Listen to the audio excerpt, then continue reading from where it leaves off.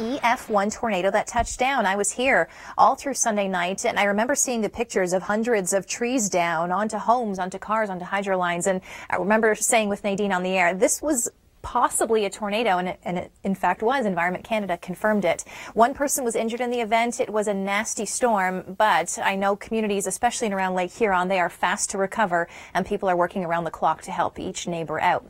So just how much rain did we see? It really depended on where you were. I know in around the Kitchener-Waterloo area, a good 70 millimeters of rain came down, close to 75 in Hamilton. Toronto at Pearson Airport didn't report that much, but Markham, 86 millimeters of rain.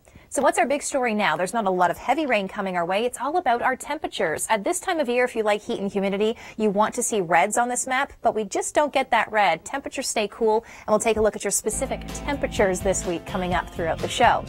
Environment Canada has confirmed that all of that damage you saw, trees toppled over onto cars and homes and hydro lines, that was caused by an EF1 tornado. Luckily, there wasn't that extensive of damage where, you know, we're going to be talking about local state of emergency. Crews have really been working around the clock to get everyone back up online. I know at one point in time there were nearly 4,500 people in Grand Bend without power. But that's one of the biggest stories because that was earlier today. Environment Canada did confirm that tornado. Now, as far as thunderstorm potential is concerned, it's in northern Ontario today, southern Ontario for tomorrow. So if you're joining us from Toronto or Hamilton or Kitchener-Waterloo or Guelph, there is enough instability as we head through Tuesday, and you'll see it here. This red dashed line is what we call a trough. It's just some instability in the air. You can see the models picking up some scattered showers, very scattered, and maybe some lightning, thunder associated with it. These are not going to be big thunderstorms we have to really worry about, but keep in mind you could run into some showers late afternoon and evening.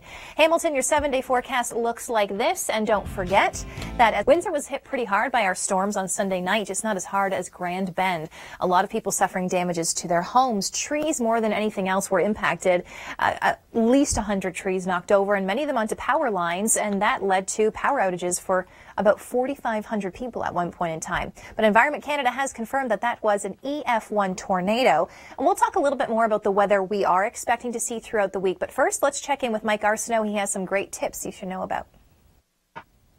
You know, Mike, I was just taking a look at some temperatures. Toronto hit about 21 degrees today. It was hotter than hell in Toronto because Hell, Michigan was quite cool. It only hit 20 degrees. Yesterday they were closer to 30, so it was cooler in Hell, Michigan today than it was here in Toronto.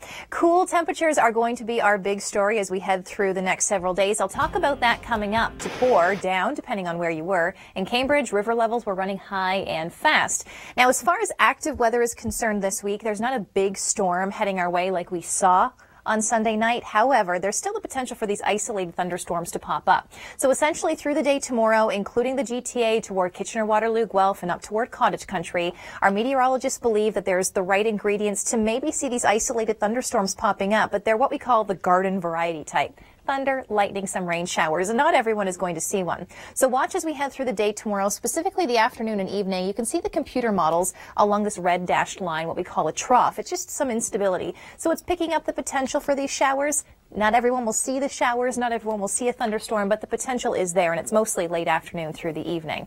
And you can see it's fairly unsettled in Barrie, the potential for showers, just not a lot of rain, and temperatures are cooler. Same thing in Toronto. We don't really start to warm up again until we head into the long weekend. Network.com. Mark has certainly seen some crazy storms and wild winds, and luckily there's no real wild winds heading our way. We have a slight risk of an isolated shower, a thunder shower through the day on Tuesday, but our big story is just how cool we are. Daytime highs don't start to hit the mid-20s until the end of the week, and humidity will rise for the long weekend. I'll talk about that coming up. And next, Kim takes us around the world.